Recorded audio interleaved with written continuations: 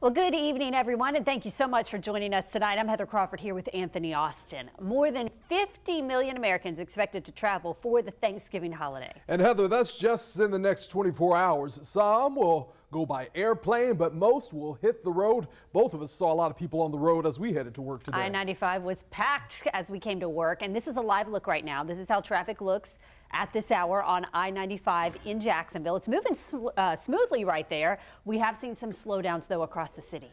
And anyone flying out may be heading through Atlanta, and this is what the world's busiest airport looked like earlier today. Lines of people. That's kind of what it looks like to me every day, when I fly, in my opinion. But yeah. On your side, Rich Donnelly is driving tonight along I-95 to give us a live look at the current road conditions. Rich, how is it out there right now?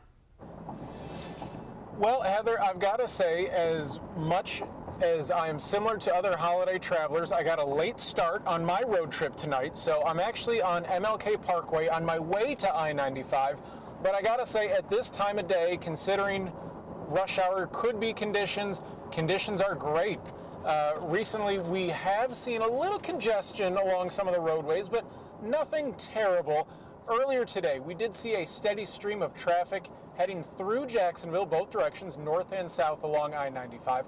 Plenty of people heading both directions for the holiday. Now, we also caught up with a few of the drivers in Georgia who were heading north for Thanksgiving weekend, and they were each surprised by how smooth their ride was on I-95.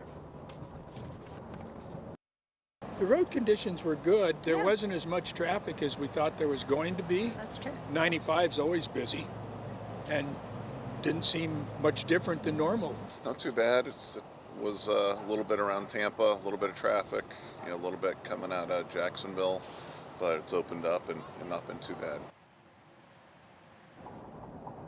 So we're living our own version of the movie Planes, Trains, and Automobiles today. Coming up at 5:30, we'll have another live update of road conditions as people really begin their holiday travel. We'll also check in with some travelers at the airport, the highway, and train stations.